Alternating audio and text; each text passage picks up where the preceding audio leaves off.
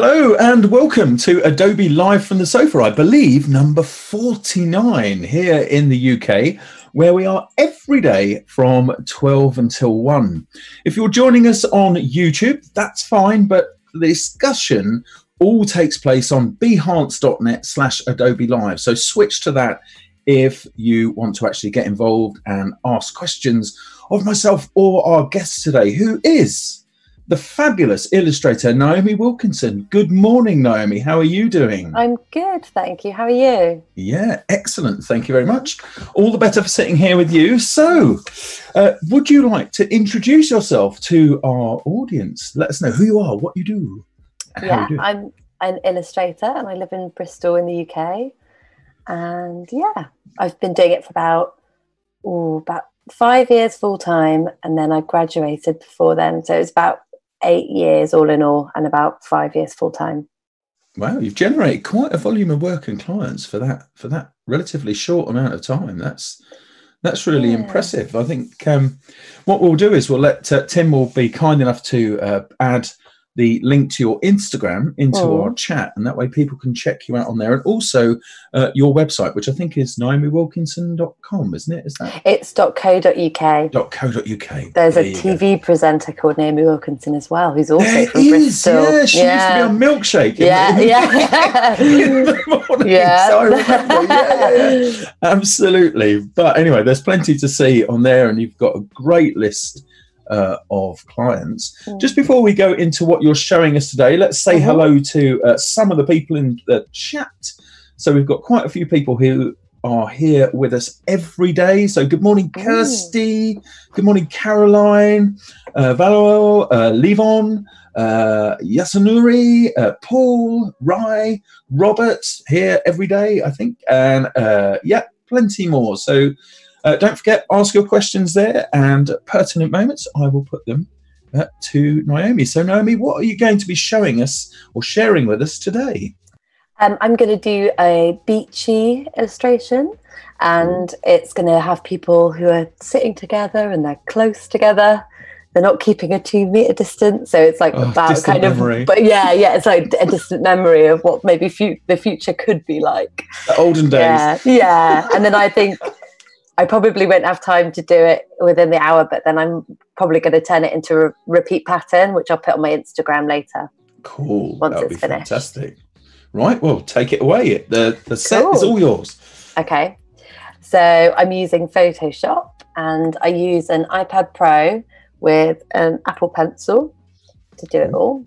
I'm not the most proficient or kind of technical person, so you might have to be patient. But this is how I work. So I've got all my files, and I've already scanned in the sketch that I'm going to use. So I sketch things by hand, and then I scan them in and use them on Photoshop just to go over, just because I kind of like the feel of pencil and doing that stage by hand. Yeah. And then I've already chosen my colours, because my colour palettes are the thing that seems to take me the most, the longest, because I think it's if your work's quite flat like mine, they are the most important thing kind of visually, really. Yeah. Other than the concept is the color palette to be nice and striking and have good contrast. And so I've got my color palette here, and then I've got my sketch that I've already done. Quite a scrappy, sketchy sketch. That's the nature of sketches. Yeah, exactly. Yeah. So I might as well get started. So What I'll do is I'm going to be really good and label all my groups and my layers, which I don't usually do, but I'll be very good for you. You don't have to. It's not a technical practice, so I know. So you don't see me. So you don't want to see me faffing, going, which layer was it? so I'm gonna. I was going to ask you while you're working, carry on working. But I was just going to say, so how do you go about the selection of your palette for a particular piece? What's the process involved in that? Well, usually I'll have a palette in mind. So yeah, I'll just start sketching over this. Sure. Usually I'll have a palette in mind, and then I'll spend ages tweaking it. just once it's actually on Photoshop, I'll sometimes what I'll do is I'll do a really rough kind of Photoshop sketch. Yeah. Where everything's quite blocky and it's not polished at all. And then I'll kind of go in and see what it looks like just as blocks. And then I'll refine it from there. But I love kind of vintage, like mid-century graphic design. Yep. And also I think more and more I'm getting inspiration from fine art and painting for color palettes, you know. Okay. So trying to kind of have a really broad pool of inspiration, I think is really good to make your color palettes really interesting. But then I'm always I love pink. I think pinks and peaches are such a great base for other colors. So I do have to try hard not to always use pink, because I would.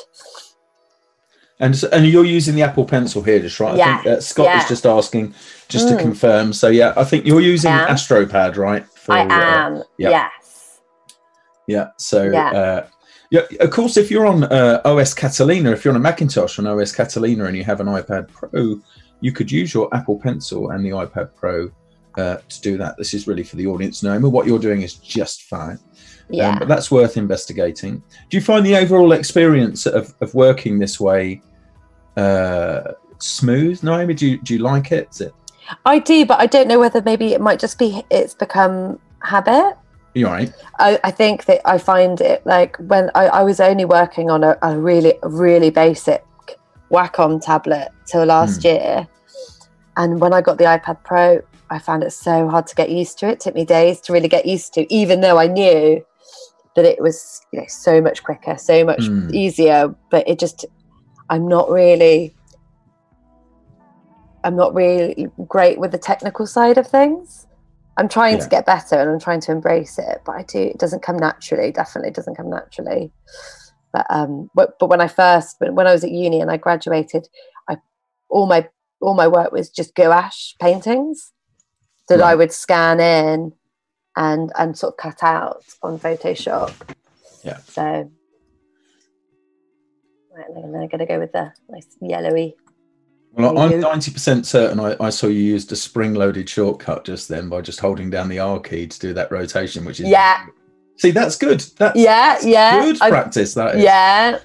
I find that in my opinion, being able to just spin things around on the iPad, that makes so good. Because, you know, when you want to draw it from a certain angle and you can't really get the right angle, and if you were drawing on a bit of paper, you might go around.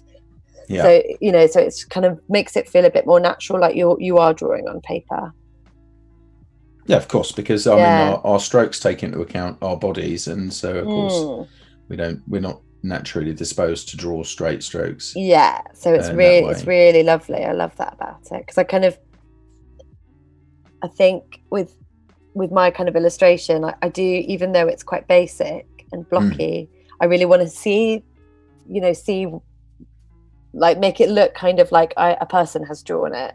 You know, I think I love graphic design when it's really clean, but sometimes like it's really nice when it's, I think if you've been watching the Grayson Perry art club that he's been doing since lockdown, he was talking about how he loves seeing the artist's handwriting, their own handwriting and their own mark making. And I think that is actually the really good thing about working this way, is that you can see it.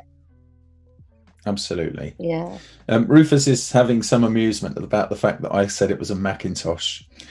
You're quite right. People haven't called it that for a while. But you know, there's some visual evidence in front of you that I am over 21.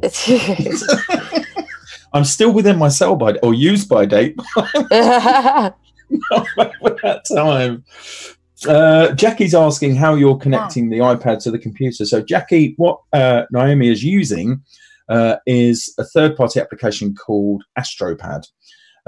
If you're on, however, as I mentioned a moment or two ago, if you're on a Mac running OS Catalina and you have an iPad Pro, you can actually connect that way to do the same thing effectively. Yeah, but yeah, Astropad is awesome too. So, yeah, Robert Brock is saying the Grace and Perry Art Club is fabulous. It's really good. I'm so sad that it's over. It was such a kind of uplifting program. Unfortunately, I missed all of that one. Have you? Oh, I have, yeah. You're totally in for a treat, though. You'll be able to catch up on it because he's so watchable, and it's he's brilliant. I love him. No, it's good. Right. Have you ever tried Fresco, just out of interest, because you've got an iPad Pro and you work in this way? Have you ever tried it? No. Oh, you should give that a go. Yeah. Have a whirl on that. You might find that interesting. Ooh, what is it? Is it? Oh, so Fresco is a drawing app from Adobe. I'm not here to. I'm not trying to market. Yeah, no, it's worth mentioning. That, yeah, so give that a go. It's got definitely a great selection of brushes. It's got some fantastic natural media emulation. Yeah. Oh, cool. Yeah, I'm always trying to find. And it connects directly to Photoshop. Cool. So you can open your Photoshop documents. If you're storing them as cloud documents, you can open them directly onto the iPad there very, very easily. And equally open those up in Photoshop on your desktop. Cool. So, yeah, have a look at it. Be a good time to do it, like kind of learn new skills, isn't it? Yeah, right. Give it a go. All the things you're familiar with, layers and all of that stuff. So, I'm just going to do the poll. Right, this is when sometimes I don't do everything hand drawn. It's fine. We're just interested to see your technique, so it's good. Kirsty's saying she's used AstroPad in the past. Yeah. Tunk is saying hello, Adobe family. Hello, Tunk. Let's see. We've got John O'Reilly's with us. Hello, John. Listening to our natterings while we work, which is good. Ooh. That's one of the great things about this, isn't it? You know, because you're talking about your work, doing it, you can kind of. It's like a podcast. Yeah. You can just listen nicely. Yeah. Yeah. I love podcasts. Which ones do you listen to, just out of interest? Oh, I really obviously I love This American Life. Mm-hmm. And I've been listening to and like Adam Buxton. Right. And Louis Theroux's new podcast is good. Yeah. And what else do I listen to? Because I would listen to them while I work.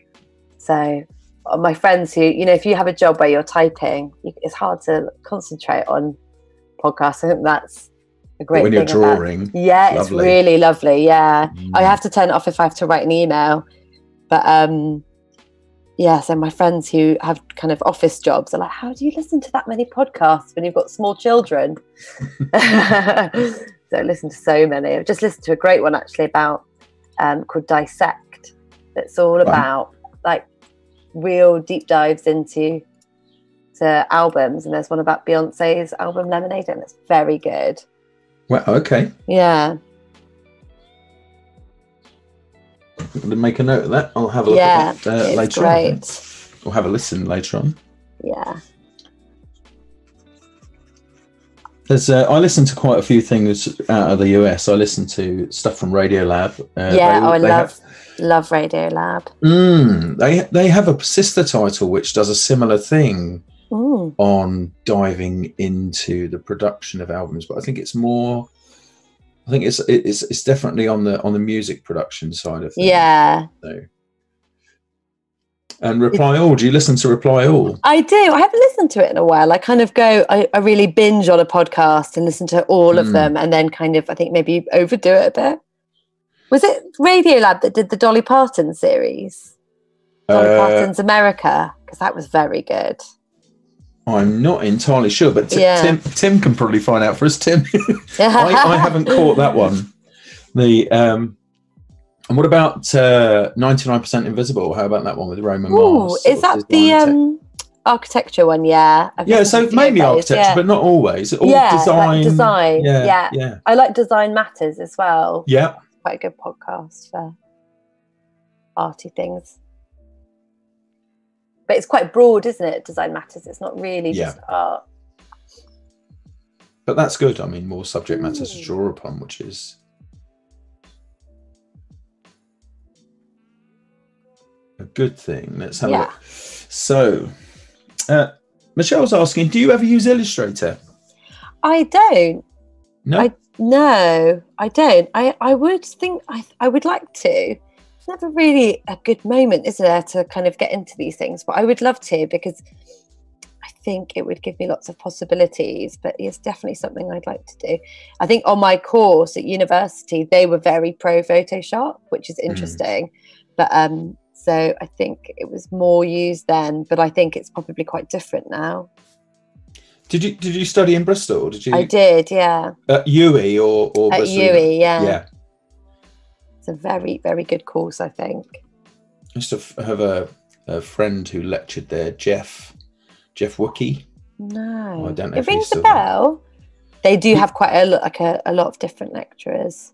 He was amazing. Yeah. When I was a lecturer at Bath for a were you? short amount of time. Yeah, at City of Bath. Yeah.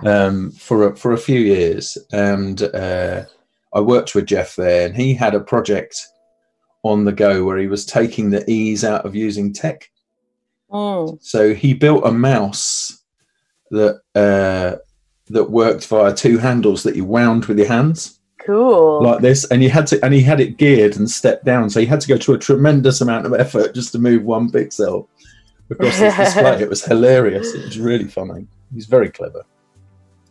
Kirsty's asking if you listen to Spotify. Naomi, do you listen to Spotify? Yeah, I do. Cool. Yeah. There you go. And I know the answer to this one already, but I'm going to ask it anyway. Do you play the guitar, Naomi? No, I don't. That's my partner. There you are. I did play bass when I was about 14. Did you? Yeah. Cool. Yeah. Not very well. I was a professional bass player. Were you? Years. Yeah. Oh. I was in an accident and lost a joint in this finger. Yeah. I've had it rebuilt twice. Yeah, but it made it easier to decide on what I really wanted to do. So yeah. But there's lots of bass players who are illustrators. Dan Mumford. Yeah, Dan Mumford. Do you know Dan? Have you seen Dan's work? No. He's a bass player. Yeah, I know a few I wonder illustrators why who are that also is. bass players.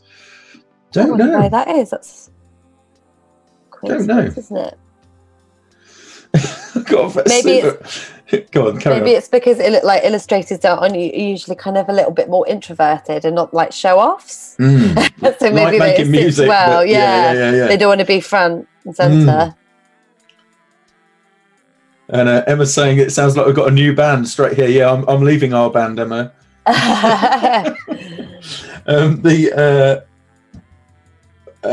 I'll come back to that question in a minute.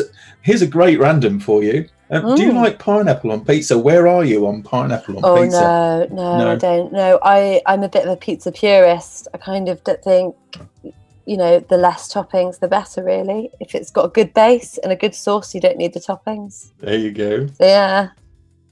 Fantastic.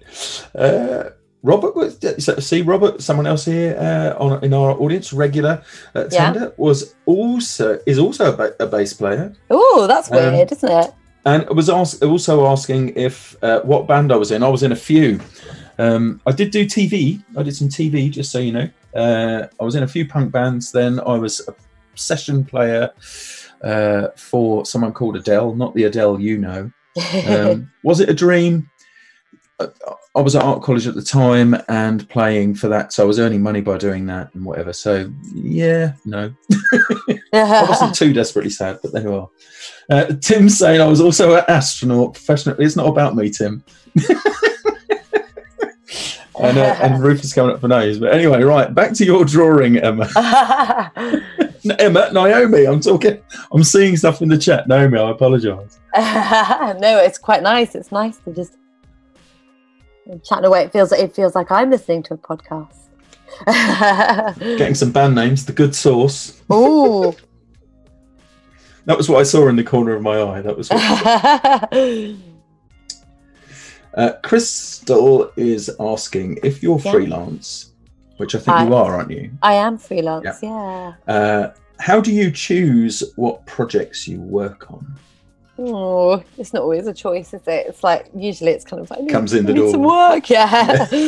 At the moment, yeah, especially. But I think I don't know how I choose work. I think it just and I think sometimes you make work, you kind of get the jobs that suit the work you make. So if you kind of like your work, then it kind of, it leads to the kinds of jobs you want. I think I get, because I love drawing people, I get a lot of jobs that are kind of, I don't know, more like people focused and about kind of community. Or I've just the cover hasn't been released yet, but I've just done a book about climate change activists, and I've been really lucky to do some jobs that I just really like. The last years, the kind of book jobs that I've done have just suited me so much, and I've loved it. I did a book called The Atlas of Happiness by a writer called Helen Russell, and it was about the 30 happiest countries in the world. And I did like 30 map illustrations. Yeah. And yeah, that was so enjoyable because I felt like I was learning loads about these countries at the same time. That's the great thing, isn't it? Yeah.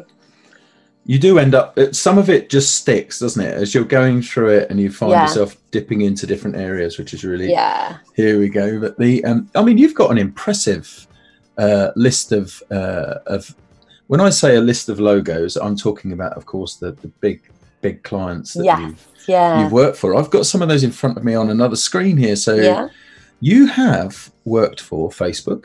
Yeah. You've worked for the New York Times, Airbnb, Zalando, Nest, Etsy, the Daily Telegraph, Francis Lincoln Publishing. I'm literally reading the entire list off your website. Octopus, Wide-Eyed Editions. So you've done a lot. Yeah, I've been busy. You have been busy. Yeah. I feel incredibly lucky. I think it's actually, despite having so many resources like stuff like this that on the internet, I think it's much harder because there's more competitors now, isn't there? Because there's so many good illustrators out there. But I've just been really lucky. I hope it continues. I have that kind of freelance panic all the time of like, what if it just stops? Oh, I think that's normal, I think. I think that's quite good in a way, because it's like, what do I really want to do? Every few, when it goes quiet in January or when there's a global pandemic, it's always a good time to kind of to think, what do I really want to do?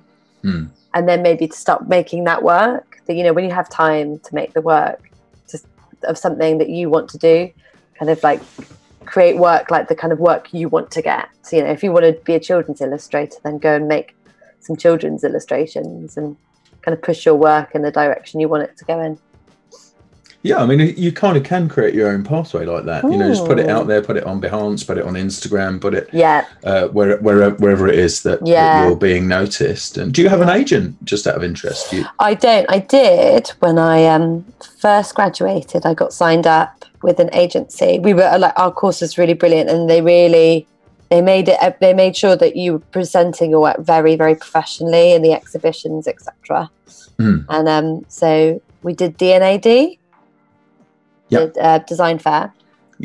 And an agent signed me up, but they've shut down since I signed with them, and that makes me sound like I was responsible for them shutting down, but they were just quite an old, prestigious agency, but they didn't really keep up with the kind of with the way that social media was changing things, and they kind of prioritized the wrong sorts of things, I think. Right, yeah. And then they shut down, and then since then I've just been freelance. I would quite like an agent, but I think it has to be, for the amount of money they take, it has to be a really worthwhile move, doesn't it? Yes. I think it's so important if you're trying to make it as a children's book illustrator. It's really important to have an agent, I think, then. But otherwise, I think you can sort of get by as long as you're fairly confident in how to get work. Well, it's always that trade-off, isn't it, between between having to go out and find the stuff yourself and but allowing somebody to have a slice of the pie to do that for you and to actively promote you. But I've ever had one, and they were terrible. Yeah, you don't hear that many great stories, do you? They're really bad, and I just thought, do you know what? I'll do a better job of doing this myself. Well, so I'm just going to. Yeah, and especially with the internet now, and you can really reach people if you're creating lots of work and you kind of have patience and build it up. You can really reach people. I mean, I get so many jobs now through Instagram, and my first kids book that I did was because I did I had a 1-year-old, and I did a little project, just a initiated project of making flashcards of all her favorite things. Right. And then that led to a book because they just saw it on Instagram. They just liked the style of it. So it does work. But you just have to be patient, I think. You're not gonna get the job the next day. It might be a year from now, might be 2 years from now. It's shaping up nicely. I love that kind of, I'm really into this really neon red at the moment. It reminds me of when you have like a box of Crayola crayons. Yeah. And when I was little, I always remember there was a colour called electric watermelon. And I think that's another great band electric, name. Yeah. Let's have a look and see if the chat is very, very, very busy. Again, this is great. Don't forget, by the way, people, if you are watching this on YouTube, that's fine, by the way, but you are possibly missing out on the opportunity to get involved with the community on behance.net/Adobe Live, where you can come along, you can ask questions and chat with everybody here. With quite a lot of chat going on. So do think about doing that if you can do so. So people asking, well, I think we've answered a couple of the questions about about finding work. What was it like to illustrate for clothing? Oh yeah, that was cool. I'd love to do more of that, really. Yeah, it was good. I mean, with the first job I did, I don't know what job they're talking about. I've done a few different ones. Yeah. The first one I did, I'd already made the illustration. It was for a kids' clothes company, and I'd already made the illustration, and they just kind of licensed it out. But, right. Yeah. So, but that was really cool, and because it was for kids' clothing, my daughter wears the clothes, and I've even got like a pencil case actually here, that they made for me out of the fabric that I did. So fantastic. Yeah, it's really nice when you get to actually use your illustrations. No, yeah, so I'm really trying to find the question actually, so I can find it was actually answering the question, but the chat is moving so quickly. Connor's saying we live in a world where you can create your own job. Actually, Connor, I think you're possibly right. There you can, if you can put the time into it and the effort, you possibly can. Would you agree, Naomi? Would you? Yeah, to a certain extent, yeah, definitely. I think, yeah, with the internet, it's so brilliant that you can just reach people, and especially I think a lot of illustrators are quite shy people.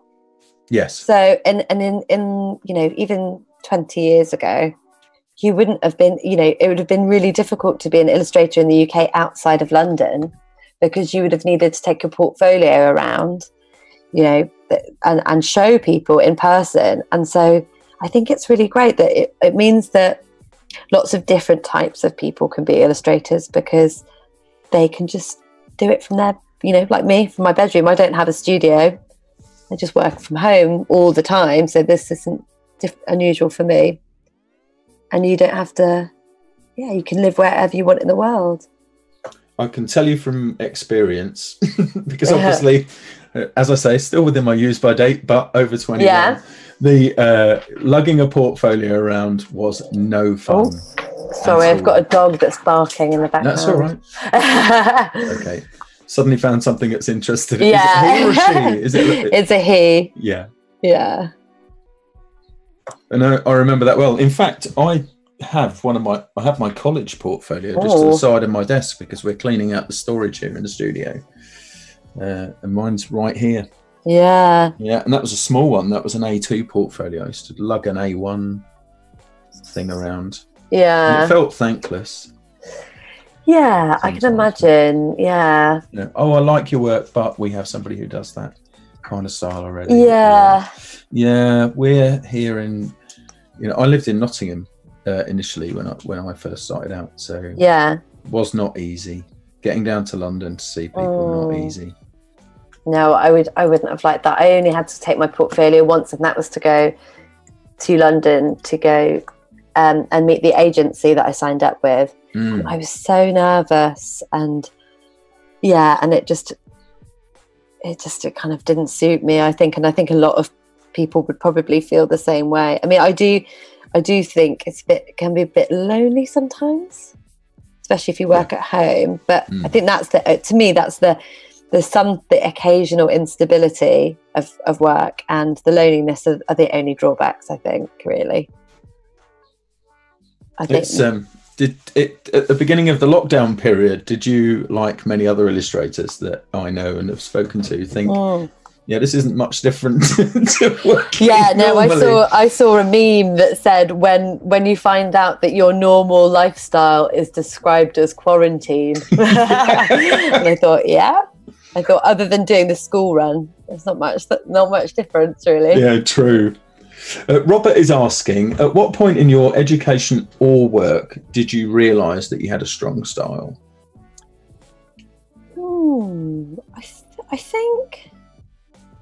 I think that I've sort of tweaked it over the years.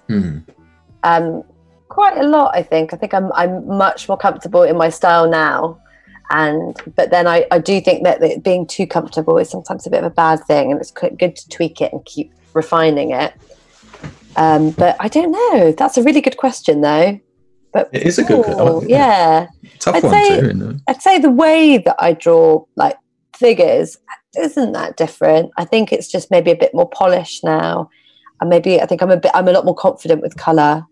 I used to use really, really muted palettes, and I think that was a bit of a lack of confidence of really going for it. But yeah, no, I don't know. Probably never really comfortable with it, or knowing you have a strong style. Probably always think, oh, it could be better. I wish it was more like this or that, you know. Yeah. The got some people here are showing they are not entirely of a dissimilar age to myself, in that this is something you would have probably never heard of. But Stuart Fickling here is saying about his experiences portfolios, everything mounted on board, which it was used to get foam board, Foamex, foam core board, mount things on foam core board or card.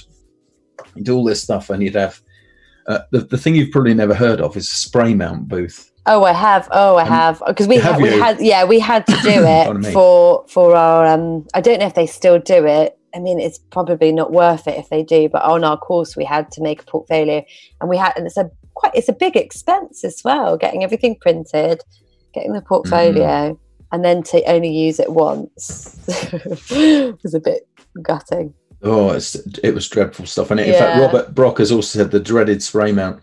Do you know when I first started working, that would be a regular thing. You'd have booths in which you would spray stuff to stick things down. And I started in paste up, which was basically doing that all day. But people smoked in offices then. Yeah. You had these particles of this glue floating around. Horrible stuff. Horrible. But some people do love the stickiness and the smell. Corey does. Yeah. Yeah. There's definite things that we used to do at uni that were much more our lecturer was he made artist books. Yeah. So we used to he encouraged us to make our own sketchbooks.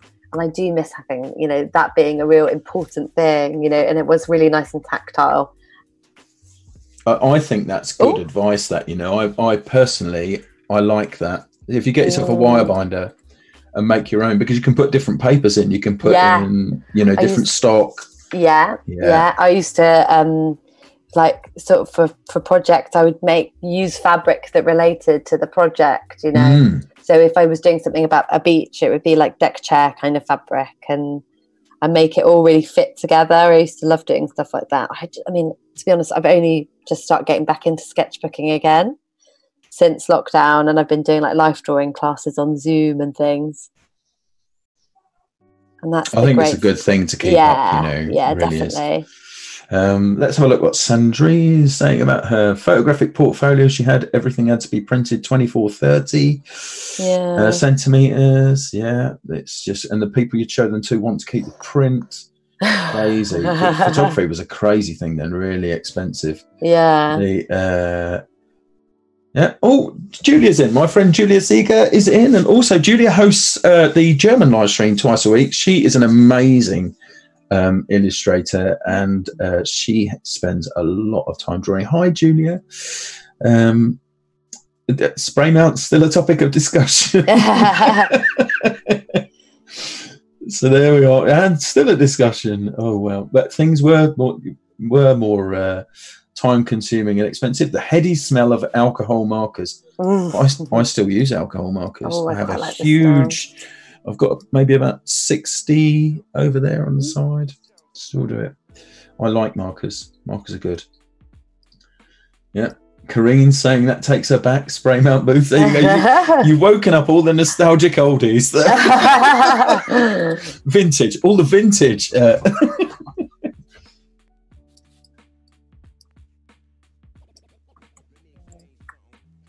Connor's asking, either of you worked with music, i.e. digital art for music videos or album covers? Well, I have. I've done a few of those. What about you, Naomi? Have you done album-based stuff?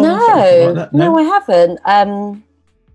I did actually do, I don't know if they still do it, the secret 7-inch competition. No, where you submit designs for bands, and I ended up getting chosen for one of they were re-releasing, I think it was Friday I'm in Love by The Cure, so I got a little copy of it. Was it signed? I have vague recollections of hearing about that, you know. Yeah, I don't know, I haven't heard about it in a while. I wonder if they still do it.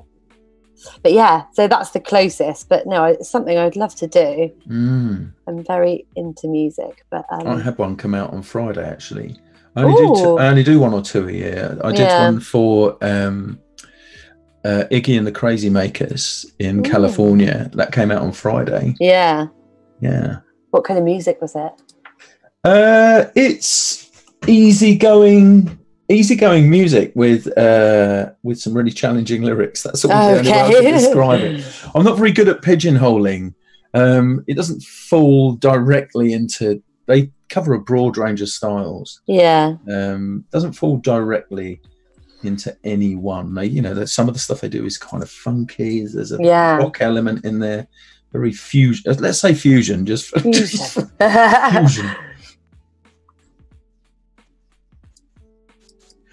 Oh, Chantal's asking about, says she draws all the time. She'd like to start shifting into a more creative career. How do you become an illustrator without schooling? I guess what would your advice be there for someone who couldn't, or for any reason get to uni? How would they go about it? I think that the good thing about uni is, and I guess it's trying to take the good stuff from what an education gives you, and putting that into your own life. And the thing that really helped was just having time to really put into it and develop they didn't like saying style at my university, so we always said visual language. So really, really having time to develop that. So I think it's like giving yourself time and really just practicing, just drawing loads, seeing what interests you, what kind. Maybe think what kind of illustration you'd want to do. And then I guess just go from there, really. Start making it. Yeah, start making it. That's, you've just got to start. There's a good saying, isn't there, with writers, that don't get it right, get it writ. I wish there was one for illustration, because it's really good advice that it's not always going to be perfect. And I think Go on, Karen, sorry. Being a perfectionist, I think, is really damaging for illustrators. I know a lot of people who are so amazing, but never really did anything with it because they were just always trying to get it perfect. Never really going to be perfect. It's a state that doesn't really exist, is it? If you think about it, I think you're right that possibly is damaging to work. To that extent, there has to be a thing where that's as good as it needs to be. And next time make it better. Use it as like a lesson. Yeah, learn from it, move on. That's, yeah, it's good. Looking at a lot of people miss college. We all miss college. Yeah. Let's have a look. So there's so much going on here, which is good. Yeah, Jackie's saying, Jackie's talking to Chantal, saying, do lots of drawing, watch lots of tutorials, share your work. Lindsay is saying, hi Tony and Naomi, I'm actually a videographer but just enjoying much the shop talk, which is really, really good. Oh, I know what I was going to say to you. It's about a friend of mine, Julian Calverley, is a photographer of some note, and he isn't your other half photographer as well? Yeah, he's a wedding photographer. Right. Yeah. But Julian's always been asked, how can I take better pictures? Yeah. You know, or, oh, you take lovely pictures, you must have an awesome camera, which is probably the most infuriating thing to say to a photographer. Yeah. But when they asked Julian, how can I get better at taking pictures? Well, take more pictures. Yeah. And I think it's the same with illustration. Make more illustrations. Yeah. Yeah. Definitely. Kirsty's asking if I do illustrations. Yes, I do. I do. Oh, here's a tricky one for you, Naomi. How do you charge for your work? Oh, I could probably do with some advice on that. Yeah, I struggle with the kind of quoting too high and not getting the job, or quoting too low and then they say yes straight away and you're like, I quoted too low. I should have asked for more. But I think it's something that I still struggle with. I wish that clients would just tell you how much they wanted to spend, and then you could say, yes, that's fair, or no, it's not. Because often you'll say, what budget do you have? I always say that in case they do have a budget in mind. And but often they'll say, oh, we don't have one in mind. And you'll give them a quote and they say, oh, that's not in our budget. So you're like, well, you did have a budget then. Yes. So that tricky. It is a good tactic, though, I think, to throw the metaphorical ball in their direction in the first place. Yeah, it is always hard. Yeah, it is hard. And good, decent companies usually do have a budget in mind, and they have something to offer you. But there's lots of information. I don't know if the AOI still give information. They do, yeah. They do. Yeah. Still a member. Are you a member? I'm not a member, no. I think I will become one because it's good for advice, isn't it? It is very good for advice, yeah. But they have lots of good information, yeah. A guideline for it. It depends on the job, really, doesn't it? It depends on how long it's going to take you. It's the legal support, which I think is the best thing. Yes, yeah. They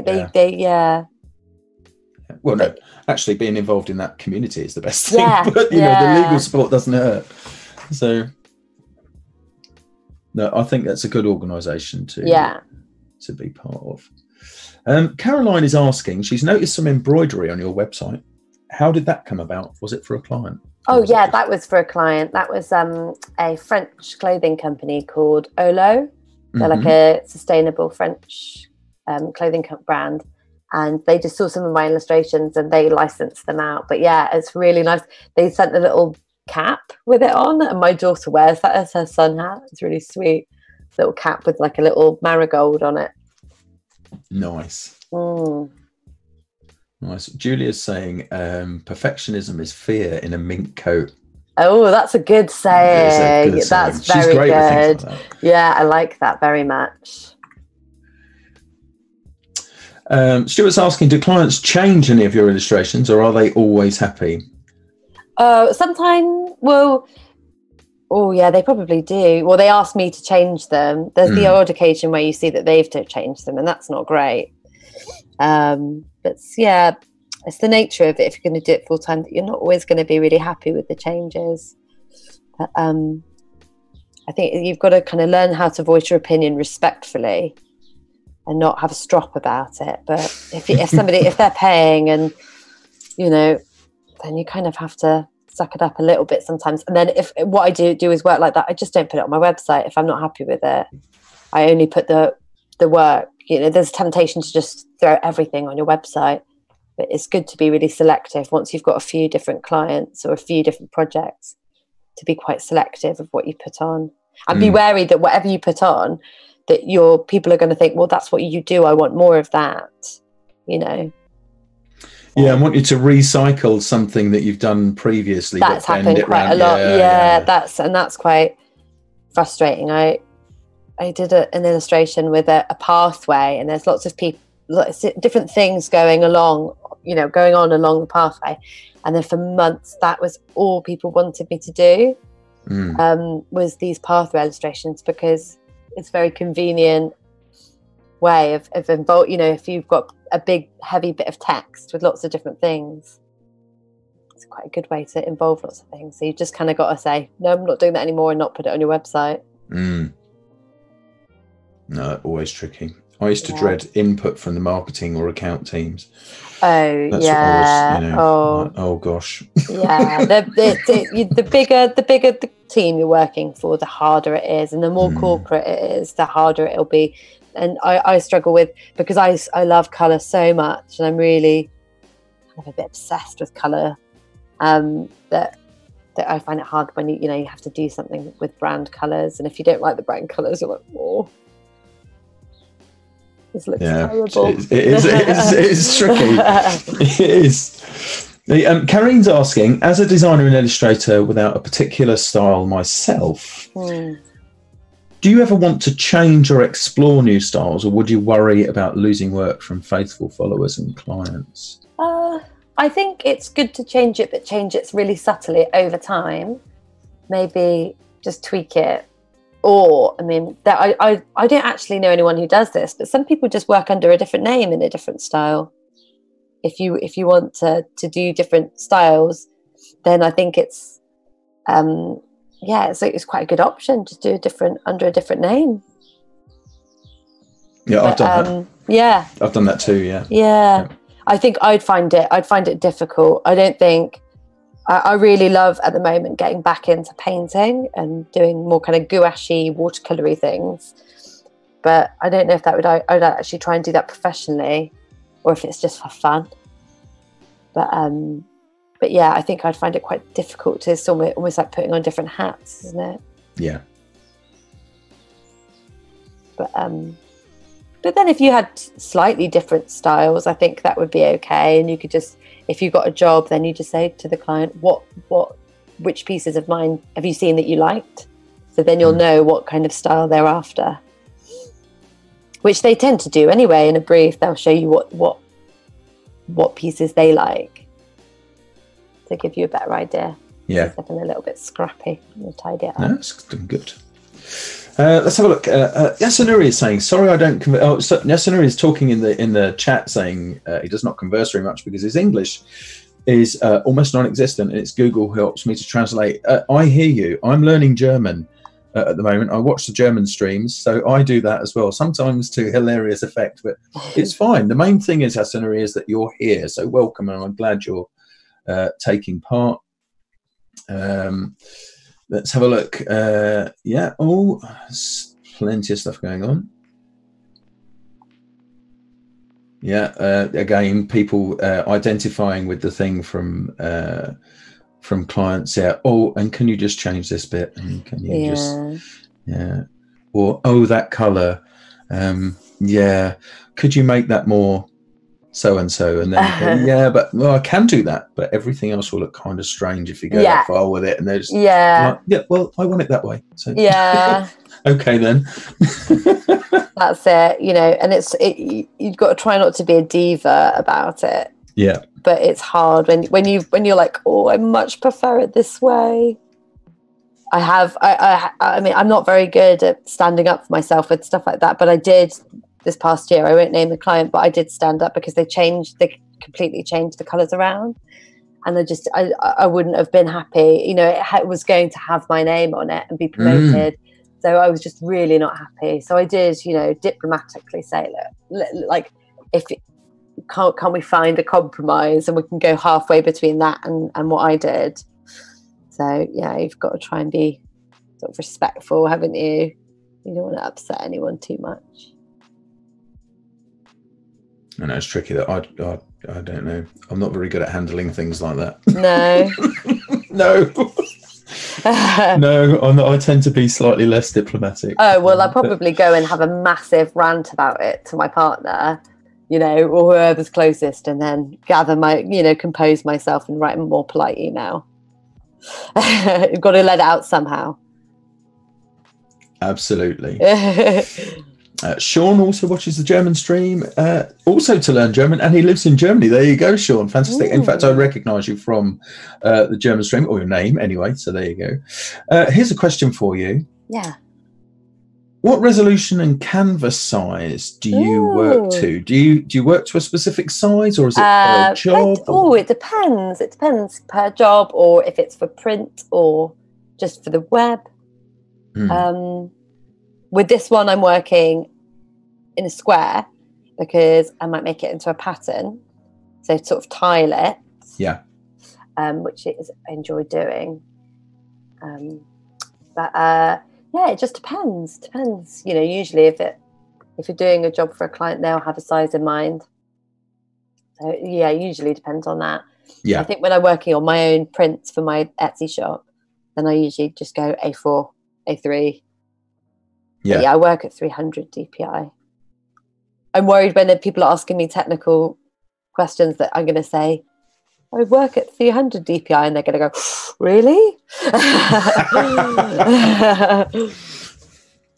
No, I don't think you'll get any of that here. I mean, so many people no, people sound very nice. Yes, and so many people work mainly, purely digital in a lot of places. I mean, it's still a good print's on the way back. Well, in fact, print never disappeared, but print is on the rise hugely, actually. Times like that. Julia's saying, this is quite funny, actually. My friend Julia is saying there was a thread on the internet. If designers were gardeners, it's hilarious what your clients would say. I like that tree you planted, but can you make it rounder instead of triangular? Which is good. Been too far. Stuart's asking what tablet you're using. It's an iPad Pro, isn't it? Yes, it is. Yeah. Tim's chipping in with the gardening thing, saying, could you move the tree 5 centimetres to the left? Oh, man, I used to hate that. Was you must have come across that where people say, oh yeah, I like that and I like where it is, but could you just move it a bit to the left? And then you do that, you send them it back, and they go, oh no, no, well actually I think I might have meant to the right, put it a bit further away, and you do that and they go, oh no, actually put it back where it was in the first place. You go, Yeah, no, I've had that. I think that usually art directors are good to work for because they do it for a job. I think it gets difficult when you're like working for somebody who's like never really done that, and they don't really understand that you constantly changing your mind is work for you. Yeah, that's the thing, isn't it? I say to clients now, I say that I'll do the rough drawing. And I'll do loads of those if you're not happy. I'll do like as many rough drawings pretty much as you want because they don't take that long. But once we're agreed on the drawing, then after that, I'll make one round of changes. And after that, then I'm gonna have to charge for it because, like you said, it's not always as easy as just change that one color, and it's like, well, then that affects the whole palette overall, or So I think it's good to be like kind of firm but fair about it. How do you go about your presentations to your clients? How do you present the work? Is it email or do you... I just email, yeah. Just email. Sometimes if it's a bigger piece, after we've agreed on the rough, sometimes I might, send them a little crop of what a small area so they can see the colours and just so that before I go do the whole hog, then they like it, and any little kind of changes could be made early on. Yeah, that's the best way. I've got to tell you, there are some funny things on this whole design it for designers or gardeners. I like this hedge. Can you make me a bonsai version of this? I don't like that rose colour. Can you make it yellow? Yeah. I like the flowers in the garden of my neighbour. Can you plant them in my garden but in a different colour and bigger? There are plenty of these things. It's very funny. But I think what you were saying about art directors is very true, because most art directors, or in fact, I've never met one who hasn't works their way into the job from doing something else, so they can at least identify and empathize with you, and you can have a conversation in which they would understand completely. If you said, well, you know, and you can negotiate in that way. But it's when you're working with some people in things like marketing team, accounts teams, and depending on smaller companies. I think I love working in with publishing, because, you know, it's difficult to get into publishing. So the people that you're working with are really, really good at their jobs. They know, you know, they can push you in the right direction, and they tend to be really great. And you do find them more sort of, if it's a prestigious thing, maybe not necessarily making loads of money from it, but if it's a prestigious thing, like working with the New York Times, they were very, very good at their jobs. They knew how to push you in the right direction. They wouldn't tell you what to do exactly, but they'd say, this isn't right, it needs to be, you know, just kind of gently pushing. And that it was hard, but I really appreciated it. I like Let's see how it... I don't love it. That's the voice of the hovering art director just there. Mine's right here, Tim, so let's crank it. Let's see what the hovering art director's input is. We're just about 4 or 5 minutes. I'm an artist. The 90s called and they want their job shadows back. Do love that. So get so much joy out of that action figure. So funny. Yeah, we've just got about 3 or 4 minutes left of natural time now. Naomi, but of course there's no rush. So if you need to go over a little bit, we are cool with that. Well, whatever happens, I'll finish the illustration. I'll pop it up on my Instagram. Cool.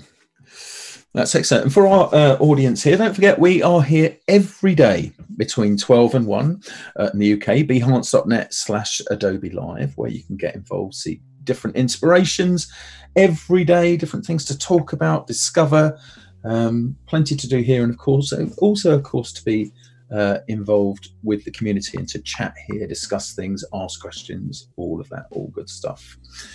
Tomorrow, we have Rachel Miller joining us, I believe.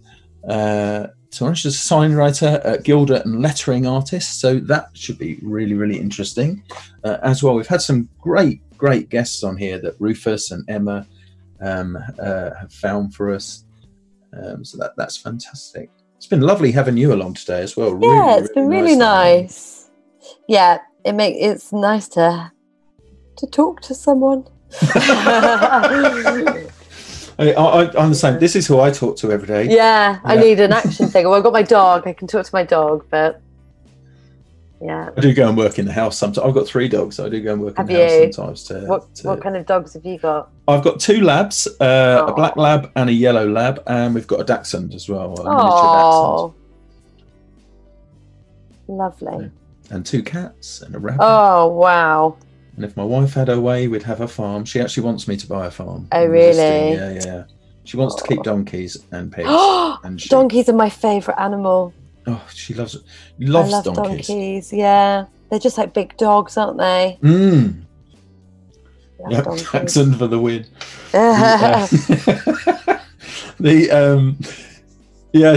Do you know the company Sticker Mule? That make stickers. There's a company, Sticker Mule, and their mascot is a donkey. Yeah. And I get quite a lot of stuff here, quite a lot of stickers sent through, and whenever they arrive, they have a couple of donkey stickers in there. Yeah. And I just go and stick them on the back of Sharon's iPad. Stuart's saying they get lonely and need 2. Oh, I know that, Stuart. That's why we wouldn't have a donkey if we were going to have them. We would definitely have 2. Yeah. But did you also know that donkeys can live to be 50? Whoa. Yeah. Now take a look. Do you think I'm going to...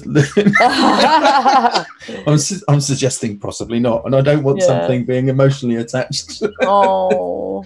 No, so what I did was, the Donkey Sanctuary? Yes, the one in Dorset. Oh, yeah. Yeah, that's right. Yeah. Well, I mean, they kind of operate nationally, but in Dorset, yeah. So I got Sharon an elevated membership of the Donkey Sanctuary, so she can go visit whenever she wants. Oh, it's lovely there. It's really nice.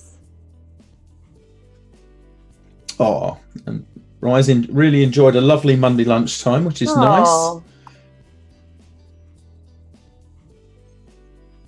There we are. I'm just in for a walk and happy to see that it's Photoshop, not Illustrator, because it's got a softer feel. Ooh. There you are. See, I can say that. That's a good reason to say, isn't it? That's a better reason than my rambling about it. Next time I say it's got a softer feel. There you are. Well, we are just about at time now. So shall we have a look at where you are? Well, let's see. Get a view. There we go. Oh, let me reset it. Already. It's a bit wonky. Get rid of the colour palette. Oh, and I'll show you my last little thing that I like to do. Yeah. On top of my illustrations, sometimes I add texture with different brushes. Yeah. I'll just quickly show you the brush. So I like this one, the Kyle's brushes. Yep.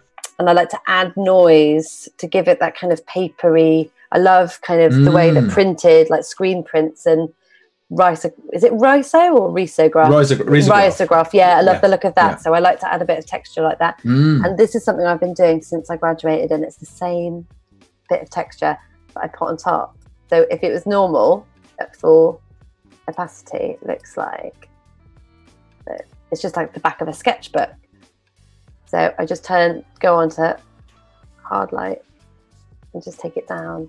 Just it softens everything, and then I might even put another one on vivid, and then it just really softens everything. So if you zoom in, you can see it adds a bit of nice texture that's not too, it doesn't, just not distracting. So yeah. No, that's lovely. I'll finish it and put it on my Instagram. It's cool. Carl, by the way, has got some new brushes out at the moment. He's got the spring 2020 collection. Really nice. Oh, yeah. I love all of those brushes. They really, when I found those, it made such a big difference. Yeah. Fantastic.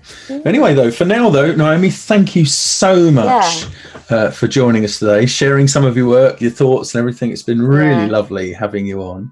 Yeah. To everybody, thank you for joining us today. Thank you for your comments. Thank you for the jokes and all of the good stuff in there, which is really nice. So glad you've enjoyed it. Don't forget, join us here every day, every weekday between 12 and 1 here on behance.net/Adobe Live for much more of this as we go on. So there we are. Thanks ever so much. Cheerio, Naomi. Lovely spending time with you. Goodbye, everybody. See you tomorrow. Bye. Bye.